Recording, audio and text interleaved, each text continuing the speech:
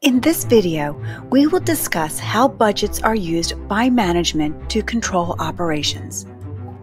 Top management requires periodic reports on the progress of managers toward their planned objectives.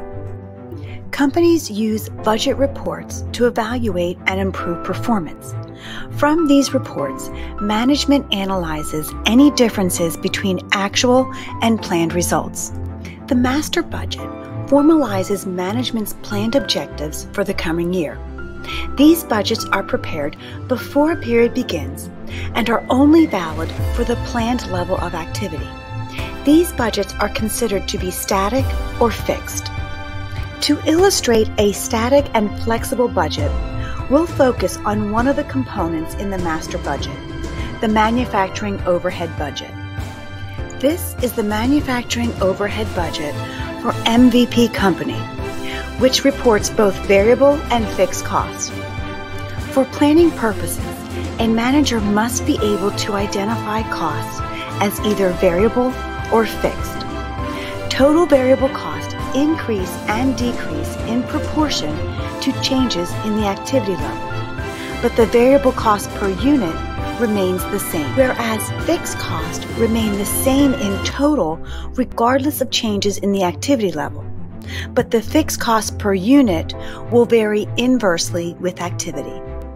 Using the figures from the master or static budget, which are based on the original activity level of 10,000 units, the actual variable cost exceeded budgeted amounts by $132,000, which is unfavorable. Fixed costs were exactly as budgeted. The static budget gives the impression that the company did not control its variable costs. However, the static budget did not give consideration to the fact that the company produced 2,000 more units than planned. The budgeted data for variable costs are not relevant. As production increases, the budget allowances for variable cost should increase proportionately. As a result, this static budget, which is based on 10,000 units, is not a good tool to evaluate if the manager did a good job at controlling costs. This budget report is based on the flexible budget for 12,000 units of production. Using the assumptions from the master budget, we simply multiply the budgeted variable cost per unit by the actual activity. In this example, it's 12,000 units. For example, the indirect materials variable cost per unit is $25, so we multiply it by 12,000 units to arrive at the total cost of $300,000. You would do this calculation for each variable cost item. Total fixed costs do not change as activity changes, so the budgeted amounts for these costs remain the same. This report shows the differences between actual and planned results. The actual cost for indirect materials was less than the budgeted amount, which results in a favorable variance. But the actual cost for utilities exceeded the budgeted amount, so this is unfavorable.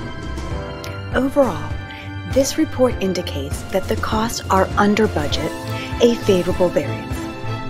As this analysis shows, the only appropriate comparison is between actual cost at 12,000 units of production and budgeted cost at 12,000 units. Flexible budget reports provide this comparison.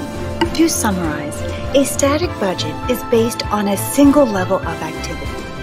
These budgets do not consider data for different levels of activity.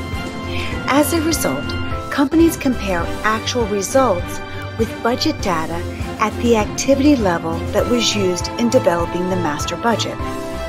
A flexible budget takes into account that changes in activity affect costs. A flexible budget is an estimate of what revenues and cost should have been given the actual level of activity.